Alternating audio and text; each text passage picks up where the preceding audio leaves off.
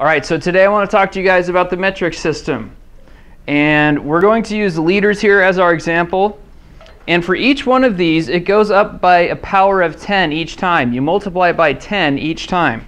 So there would be 10 milliliters in a centiliter, 10 centiliters in a deciliter, and 10 deciliters in a liter.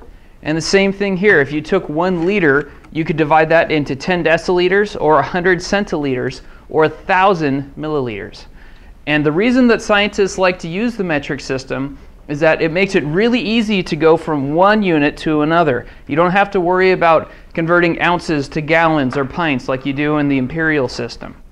So what I'm going to do now is I'm going to draw a poster to show you guys what the metric system is all about and how to convert from one to the other. Okay, so now what I'm going to do is I'm going to go over the 3 main types of the units that we use in the metric system. They have to do with distance, volume, and mass. So we have distance, volume, and mass. Now distance, I typically think of, let's change up the colors here just to make things a little bit more interesting. Distance, I think about rulers. How far it is from one thing to another. So that would be distance. So in the United States, how do we measure distance? Metric system? No. No.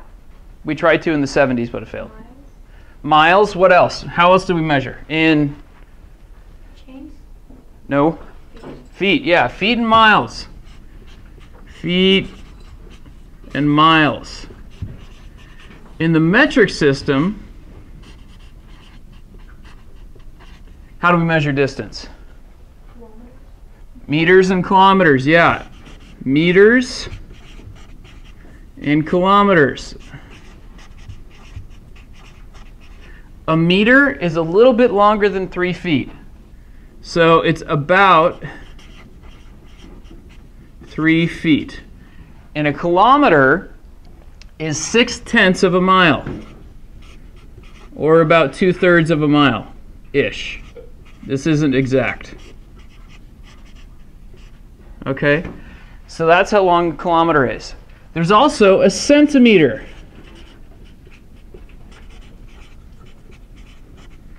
And that is about how wide your finger is. So if you have a fingernail here, and you have your knuckles, maybe a little hair coming off the knuckles, a centimeter is about how wide your finger is. And then there's a millimeter.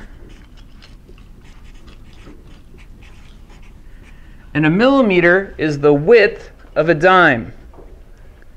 Okay, guys in the back, you see that? A millimeter is about the width of a dime. Very, very, very, very thin. It's like as wide as, maybe even not even as wide as that line right there.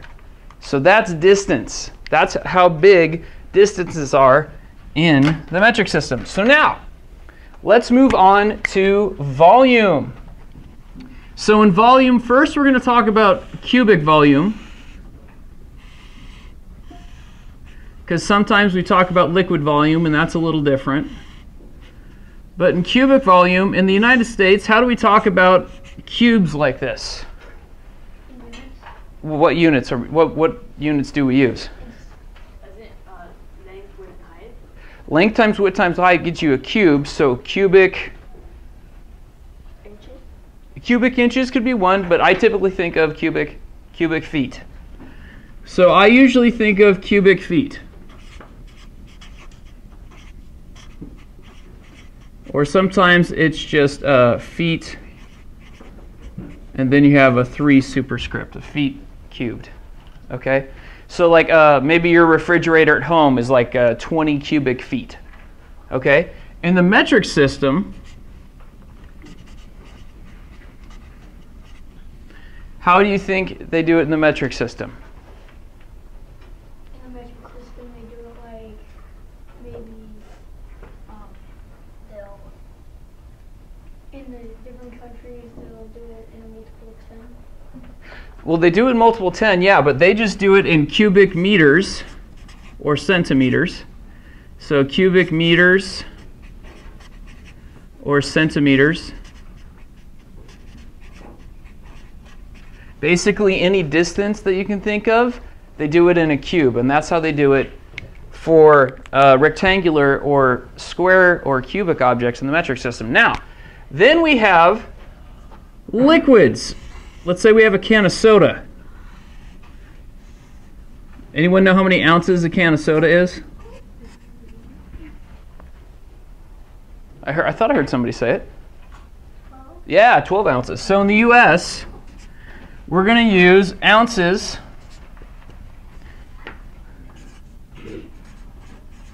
But we can also use pints, quarts, gallons, teaspoons, tablespoons.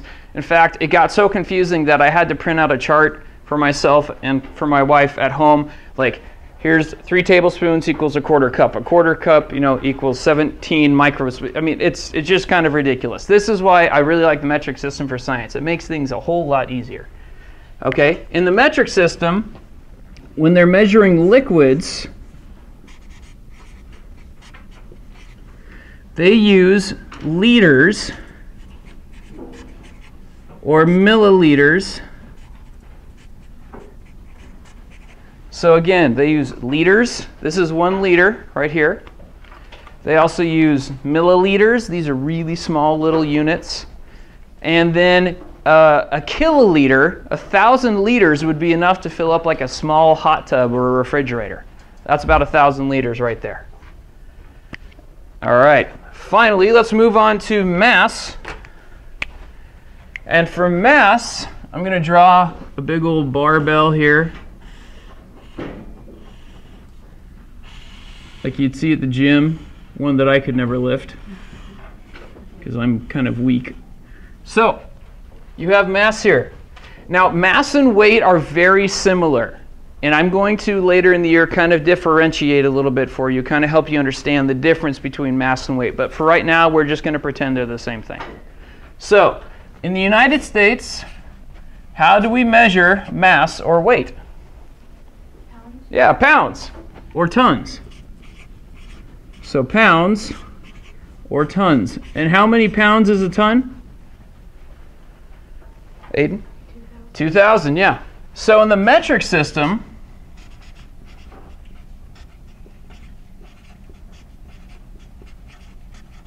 they measure mass in grams or kilograms. Now, a gram weighs about the same as a dollar bill. So this is about a gram. The weight of this is about a gram. If you chop this up into 1,000 pieces, that would be a milligram. Okay, so like when you hear about medicine like having 40 milligrams or 80 milligrams of aspirin or something like that, that's what they're talking about. A milligram would be if you chop this up into 1,000 different little pieces.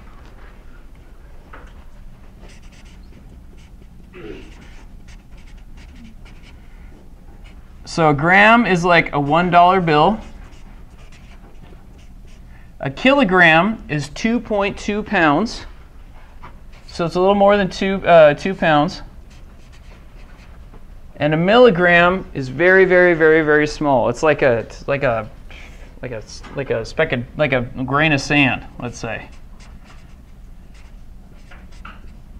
Very, very small. Now here's the thing. We have to eventually convert between these units. And when we convert, there's 2 important questions we have to ask ourselves. First, we have to ask ourselves, is the unit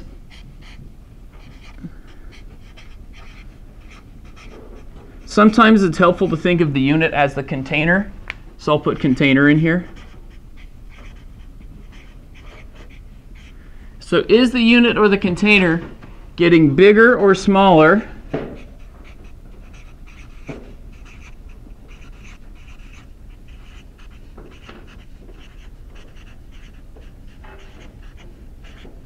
And then the second question you need to ask yourself is, how many spots do I move? And that'll make more sense here in a minute. How many spots do I move?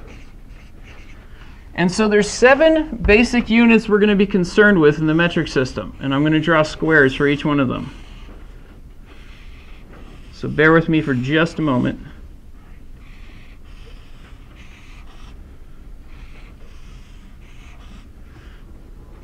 Sorry, my squares aren't exactly perfect.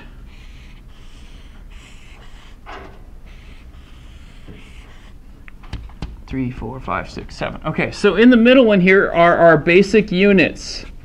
This is where we have meters, liters, and grams. So this is kind of like our center point right here, this square here. And then starting up at the top, this is where you get your biggest units. So I'm going to draw like a really big container up here, like a really big pitcher of water. So this is where the real big pitcher of water is. Then down here is where we have the little tiny little pitcher of water. Okay, so the units up here are big, the units over here are small. So we have kilo,